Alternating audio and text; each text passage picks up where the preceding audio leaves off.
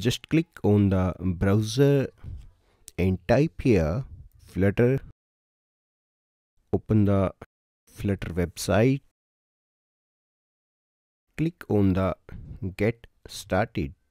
So we have already set up the development environment for macOS, iOS and Android, and for the web browser. And if you did not set your development environment, so I have given the link in the description box, so you can watch my previous videos how we can set your development environment for running your Flutter application. So we just click on the test drive. So here IDE actually integrated development environment, and here 3 option is given. Option 1, how we can run your application with Visual Studio Code. Second option, how we can run your application with Android Studio, and third option is how we can run your application with command line. So we have already created lecture on the Visual Studio Code. I have given the link in the description box how we can run our application with Visual Studio Code.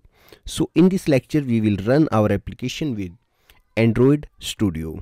So first of all, Android Studio should be installed in your system. So we will search here Android Studio.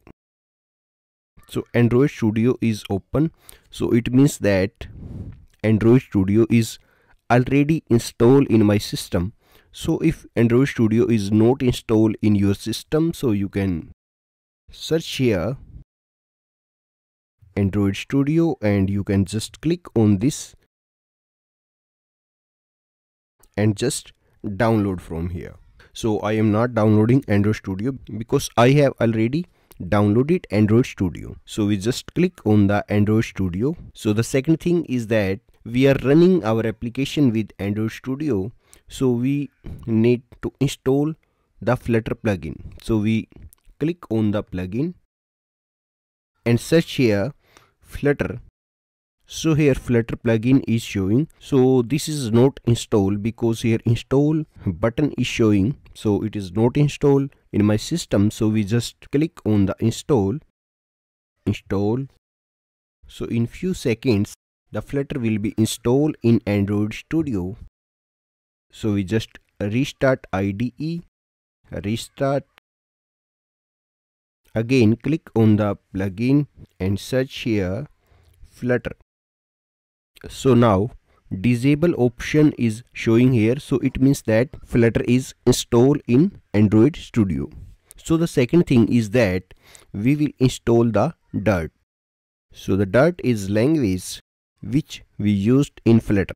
So here disable option is showing, so it means that Dart is also installed in Android Studio. So Dart is automatically installed when we install the Flutter plugin. We just close this and click on the project. So now here a new option is showing, new Flutter project. So we just click on this. So by default here Flutter is select and we will also select it. So this is actually pick the Flutter SDK path. So we will verify your Flutter SDK path here.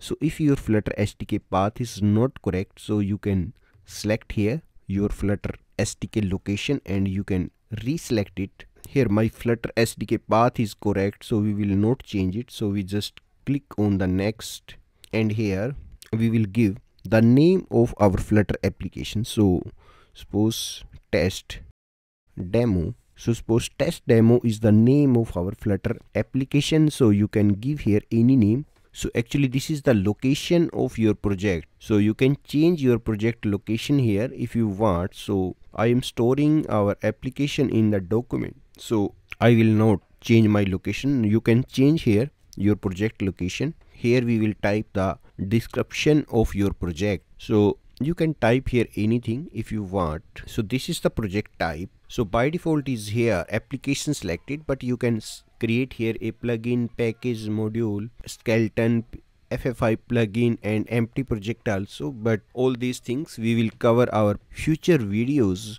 But in today's video we will create a application, so we will not change it. So here we will select Android language. So by default Kotlin is selected, and mostly in currently we are using Kotlin, we will not change it.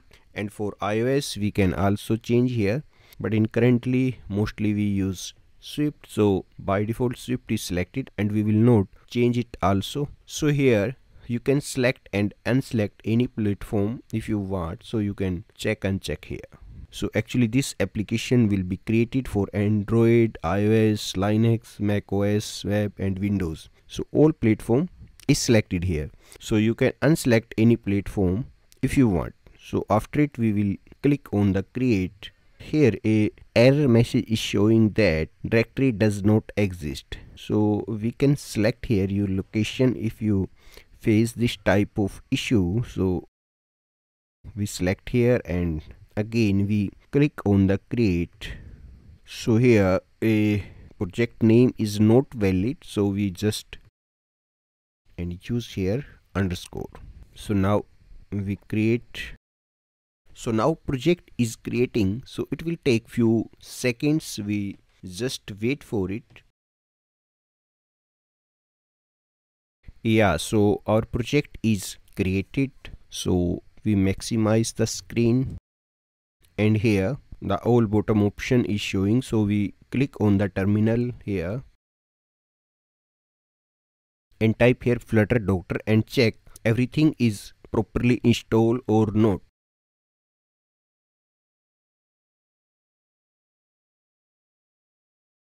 Yeah, so here a message is showing no issue found, so it means that everything is properly installed in the system, so we can run our application for the iOS, for the Android and for the web. So if you are facing any issue here, so it means that your development is not properly set.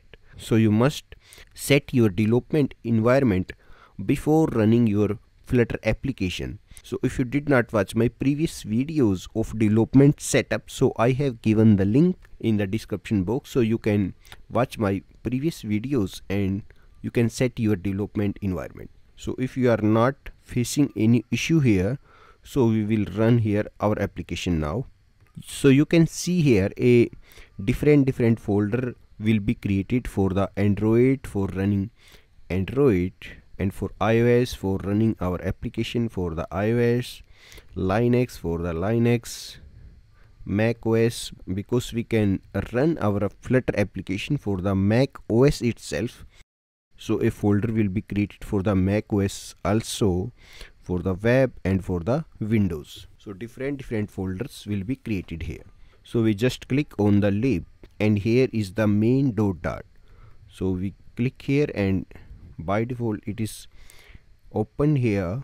So if it is not open, so you can open from the lib. So actually main.dart is the starting file in the Flutter application. So if you already work on the React Native, so you know better that in React Native app.js is the starting file, but in the Flutter the main.dart is the starting file. So now we will select the device here. So here you can select any device. So suppose I want to run our application on the web, so we will select here web and click on this button.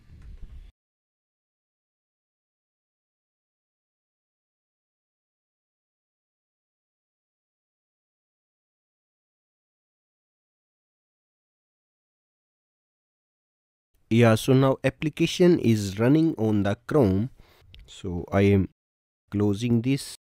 So like this you can select here any device and run your application on any platform. So if you like this video, please like, share and subscribe the channel. Thanks for watching.